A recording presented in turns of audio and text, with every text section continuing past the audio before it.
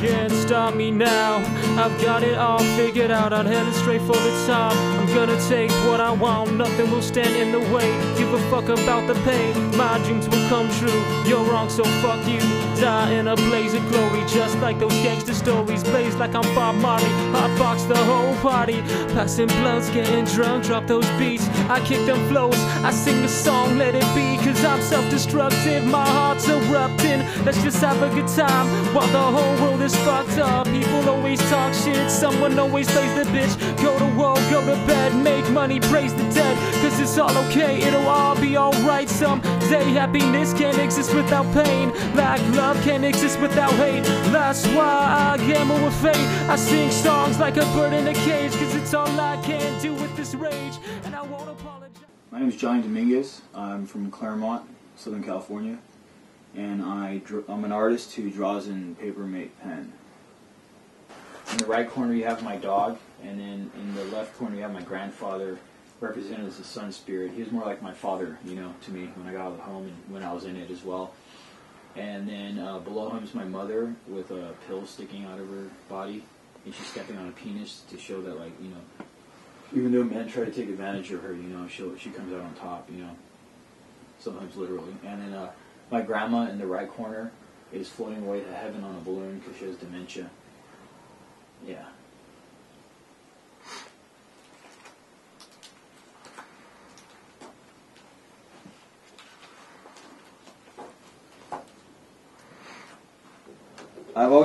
I started drawing in pen actually when I was a little kid because it was an opportunity to get away with drawing in class because it appeared I was taking notes.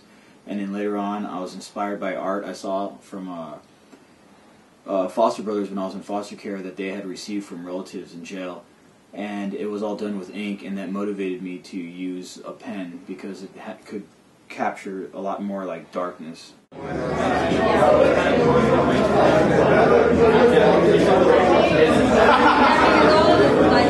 Yeah, I mean, part of me is I'm just very comfortable in my bubble of drawing with only a pen in black and white, and so I'm kind of scared to step into color, and I also do not find it that interesting to use color. I do not find it fun to work in color.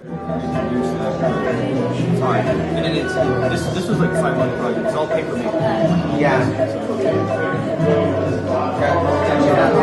Some of your paintings have the paper mate? Yeah, that one does. That one is totally.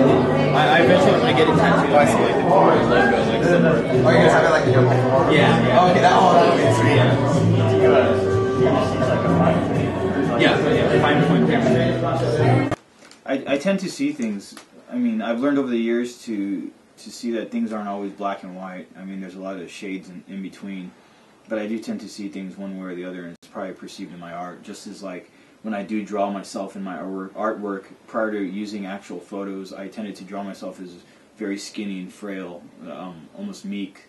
And I believe that's because inside I depicted myself as, I felt I was powerless in a way. So it reflected in my artwork.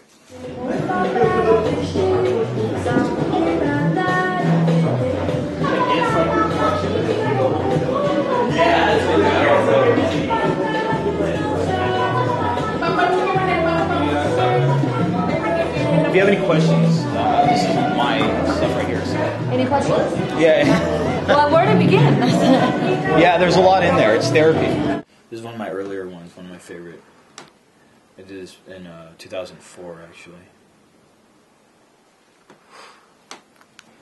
Some people, they draw skulls and stuff because, you know, we all have a fascination with death, and like a skull is just, you know, it's a human face stripped down to its barest. And, you know, so a lot of us tend to want to see people on that bone level. I mean, in one of my newer drawings, I have a self-portrait where there's a shadow person holding up a piece of paper, and it describes exactly how I want to die, and I've always thought it out of my head, so I wrote it down, like, if I had my choice, how I would die, you know, and how, like, the blood would leak out of my, like, bullet holes in my body, and as it leaked out, I'd feel like the air grow colder on a hot summer day because I was losing blood and my body was becoming frozen. You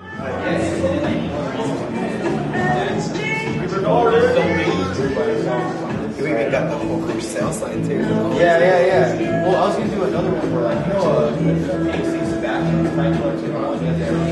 Yeah, do something like that with a real street sign. Like, I mean, there's like endless neighborhoods that are like empty. They're gone. Yeah.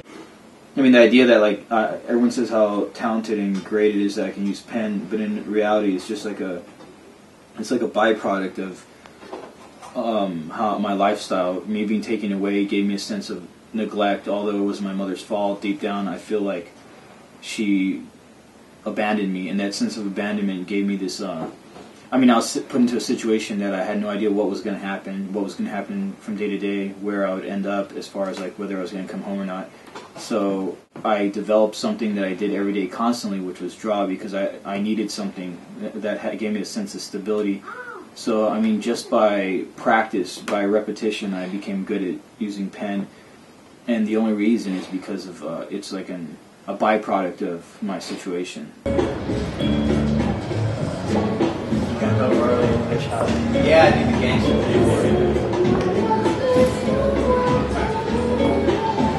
Being Hispanic, like if I'm gonna do a drawing for like a Hispanic themed show, they'll expect something more. They want something more like pictures of Frida or like traditional Day of the Dead with bright colors and such. I mean, they don't want a picture of my mom fucking a grasshopper or a lady chopped up and turned into a lollipop, because it doesn't really fit the stereotype of what's good. Yeah, he did. I'm still trying to reproduce that. That her right there, yeah. Like another thing, Yeah, like when I started this, I started from here. I went this way, came up like that, and then started there and came like this. And when I got to her, I already knew that like the center of the attention had to be this. Like eventually, the eye had to settle on this. And when I saw that I did her like that, I'm like, there's no way I'm gonna be able to like make the bear capture anyone's attention. And you know what? The bear is so big and her eyes are so small. But it's her eyes. I tried to do it with her and it didn't work. It's the lightness in around the pictures, Can't see it like this. A lot of times, I mean, not all the dark stuff I do because it represents something sad and depressing. I just, in general, like to draw like evil shit, Self-portrait. This is without you. And then for the scope, I have my pen. So if it wasn't for this, I would get in a lot more trouble. Here's like a new sketch I did. I mean, it's nothing big, but it's like Freddy Krueger, all like Cholo style and shit. So yeah, I just did that yesterday.